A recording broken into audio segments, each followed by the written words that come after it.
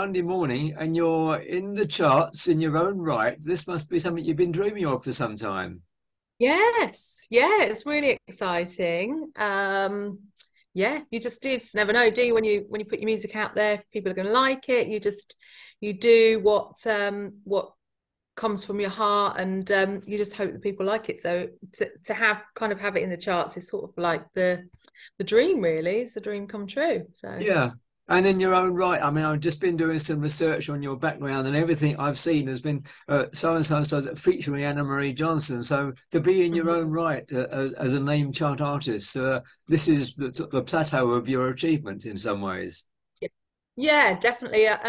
It's actually been a lifelong ambition, really, Clive, to do it. But I've always prioritized other people's projects. So I've been talking about doing an EP probably for about ten years or so. And then I actually wrote this song and the rest of the EP tracks 6 years ago, actually. Um, so yeah, so they were written back then. Then lots of things happened in between. We had COVID, so it's taken then, from the point of writing to actually getting them out and ready. And obviously doing it all myself, which is a lot of hard work, and you have to Yes. learn a lot and put a lot of things in place. And I just haven't had the capacity. So it's just the right time, but it's been a long time. It's been a long time coming. So So I'm really, really, you've lived with the songs for all that time, so you obviously get right inside them when you're performing now. yeah, yeah. I mean, one of the tracks on the EP has been rewritten. We wrote it and then rewrote it last year. But this track is the weird thing is this track was the first track that we did in the studio, and we did it on day one, and it was just practically done in a day from conception. And I had just had like the little hook, which was I will wait here for you, love, forever and ever and ever. That's all I had before I got in the studio. And then literally, Ziggy started putting the beat down, and then I just wrote the rest of the lyrics. And it just came together really, really, really easily, really quickly. It was just very, very easy to do. And it felt like, um, well, it just felt like a big sort of a big achievement, really, to do that on the first day we'd never met before. Yeah. Just clicked, and it just all came together so easily and quickly. Um, so there was a good vibe. Yeah, the chemistry obviously helps significantly in music, doesn't it, Anna Marie? That I've Yeah. seen this in a number of cases where people who've never actually crossed paths together, so that the meeting of the minds generates a sort of chemistry that sort of takes you on to another level. Yeah, definitely. And I'm very much a believer of that. I don't like to work in a silo. I don't like to work on my own because I think that the excitement comes from that connection with another artist and how you create something completely new together. Um, but I can't do it on my own anyway because I'm not a producer. But I don't think I'd want to, even if I had those skills. I think it just something magical comes when you connect more creatives together than just the one. Yeah, Um, and I've heard it a number of times. You mentioned there having a producer as somebody to bounce ideas off of, and somebody who's got skills in a different area, Anna Marie. So it helps you to actually fine tune, doesn't it, what you're doing? Absolutely. Yeah, definitely. And also bring new ideas, take things in a different sort of direction that you might not have envisaged.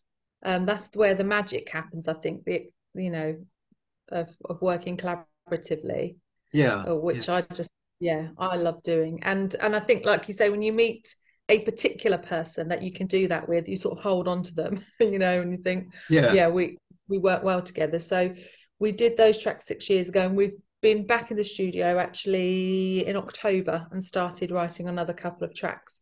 So I'd like to do another EP next year. Um, so yeah, working again together. So and we also work together quite a bit through the soulful house stuff that I do as well. So that's nice. Yeah, I was thinking, having tracked through various things on the Apple site where most of your music's there in snippet form, you Yeah. seem to have taken a slight change of direction in a more directly soulful mode with Waiting for Your Love, which wasn't quite so evident in your previous tracks, which are more sort of dance or harder music orientated. Is that a conscious move? Well, yeah. I mean, my roots have always been in soul music. So Yeah. I used to be in the Dry as a Bone Soul family. So I sang with them. I wrote one of the tracks on the Recipe of Life album, which is called But You, which is a ballad. So that's very, very soulful. And that's really where I sort of originated. It was only kind of producers coming to me and saying, "Oh, would you sing on our tracks?" That got me into house music in the first place. It wasn't kind of a conscious decision for me to get into house music. Oh, okay, that's I sort interesting. of fell into that. So I sort of came into that in an unexpected way. And the sort of first big hit I had was the Remy track, Live Life Free. And that got to number 3 in the track source charts and was one of the top tracks of 2017 in Soulful House. And that came about because I was working with Ziggy on this EP, and it was basically an exchange. So I did some stuff for them, and he did some stuff for me. So that's how that came about. And then obviously from that, more people asked me to work with them. So it's kind of coming back to my roots, really. Yeah. Um, yeah, rather than me changing to go, oh, I want to do soul music now. Music's always been the number one Oh, love. that's reassuring in a way. 'Cause I mean, you sound there's a comfort factor in this as well as regards how comfortable you feel when you're singing a song, and there's certainly a belonging factor in Waiting for Your Love. I'm not saying you didn't belong in the other areas, but if you've been invited and you're doing it almost as a job, there's kind of a different chemistry, is there not? Yeah, but I mean, as a singer, I think I try and do different things as well. I like the challenge of doing new things and different things, and I don't want to just keep doing the same thing. I want to work with different people and sort of stretch myself in different ways. So this year had a number 1 with I don't know if you've heard it, a cover of Wanna Be Down, which was a Brandy 90s Brandy track, Yeah, and I did the Journeymen, and that did really, really well. And yeah, it's done fantastically well. It's one of the top 200 tracks of this year as well. And I loved doing that because I love 90s R&B. You know, that was kind of yeah, my era. You can hear a bit of that quite a bit of that in the EP as well. Um, but it was fun to do. I enjoyed it. It shows a different side of my voice. I think Waiting for Your Love probably shows me in my most authentic light yeah, and enables me to sort of show my skills vocally more than what you get the opportunity in dance music, because dance yeah, music's so fast paced, yeah. that you don't get to see the subtle sort of nuances and different techniques that you can use as a singer as what you can do in slower music and Absolutely, soul yeah, yeah. music. I must ask you, So I think saw in your bios that you was a support for for Chic and Nile Rodgers a little while ago. That must have been quite an enlightening experience for you. that was amazing. Yeah, that was just. I've got 2 favourite gigs. One was headlining Ronnie Scott's with Dry Bone in 2012, and Mm. then the support slot at the O2 with Chic and Nile Rodgers, and that was just incredible because we also got invited on stage with them during good times. So we were, there. But it was 3,000 capacity. The atmosphere was incredible, and just Niall was lovely, so down to earth and sweet. And yeah, we everyone was lovely in the band. And then I kept in touch with Jerry, the bass player, and I've done some recording in New York at Avatar Studios with him and some writing. And also he has done some bass for me on a disco track that I've written as well. So it's continued to have friendships out of it as well. So it Yeah. was really brilliant. Yeah, he's amazing. Just incredible, isn't he? And Oh, I'm in absolutely. awe Yeah, of yeah. So the him and them networking as a value. band.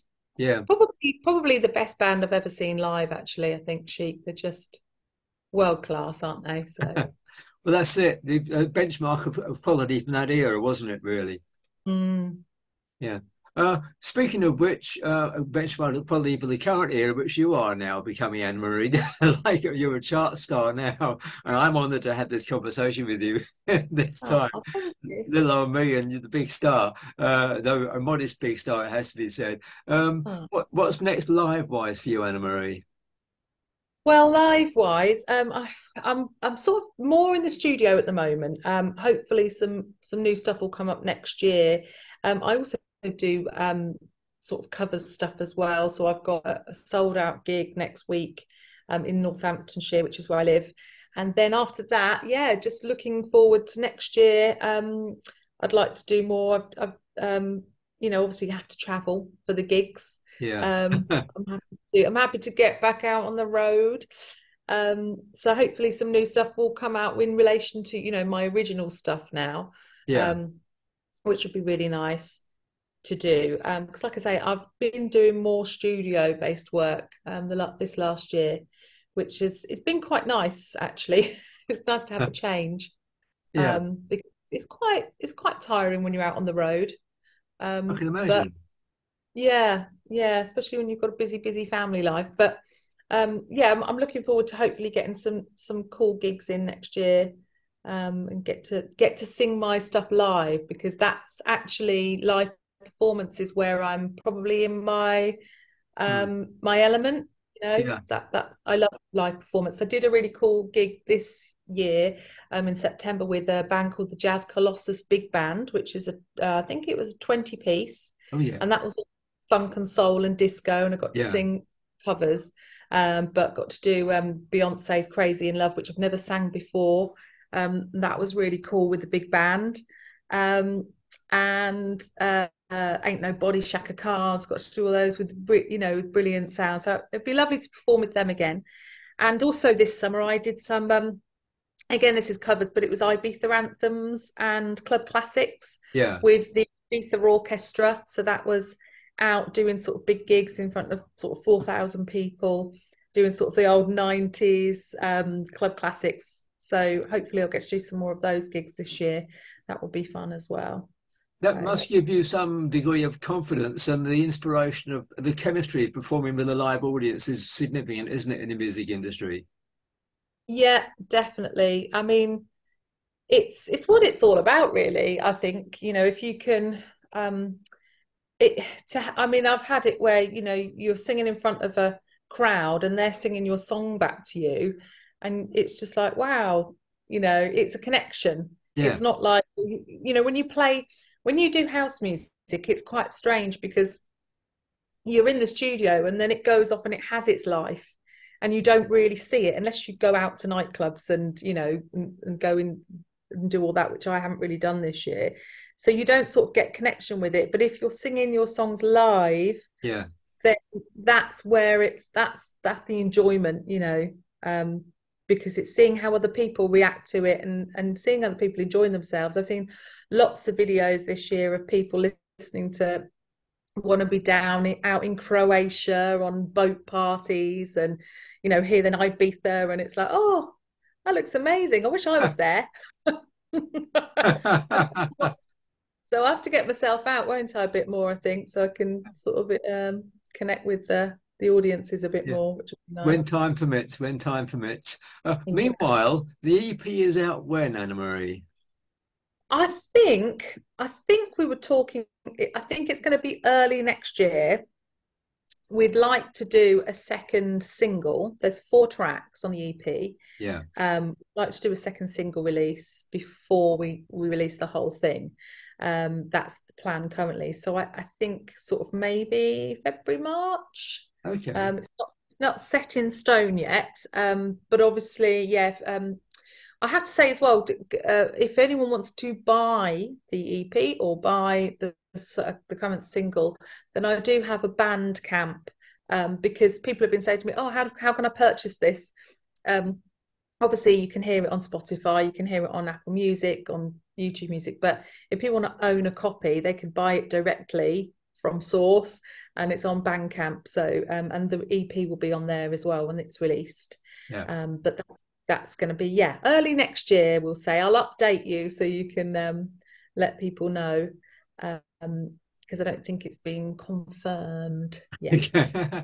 Well, you've answered my next question, which is where can people buy this music? So you want some income from this. You don't do this to make a living, Anna Marie. So you're out there. You want people to buy the stuff rather than just It listen. It's nice that they listen to it, but they need to have the copy of the record, don't they? would be great because, independent artists, we don't get any funding. So we fund it all ourselves. We Yep. fund all our own PR. We fund our own studio time. We fund our producers. We fund the music. We do everything. And we don't really get any much back at all. So yeah, obviously it makes a big difference. And Bandcamp's great because if you buy it from iTunes, I don't know how much you get. And if you listen to it on Spotify, the artist doesn't really get anything.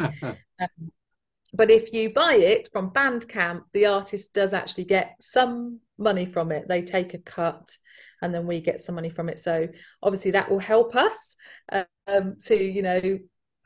think this is why it's such a difficult industry because we have to self-fund and we don't really make money, but we're not doing it to make money. We're doing it because that's our love and our passion. But it's difficult because you have to fund it. But yes, so I'd really appreciate anyone who wants to buy it and own it to support me and purchase from Bandcamp. That would be fantastic, please. That's where we'll be going. That's the point of this interview, is to promote you as an independent artist with some superb music and to get some money in your pocket while we have music in our ears. Anna Marie Johnson, Yeah. it's been a pleasure talking with you. You're a delightful Oh, lady to talk with a lovely voice, and now a chart artist as well. What can the world be asking for? thank you. No, thank you so much for your support. I really appreciate it, Clive, and thank you for playing the track and supporting the music. That means a lot. My pleasure. I'll be opening the show again with this coming Sunday, Anna Marie. So there you go. Thank you very much. I shall be in. Okay, thanks for your time. Nice talking with you. Hope that gets Bye. better soon. Thank you so much. Bye. Bye.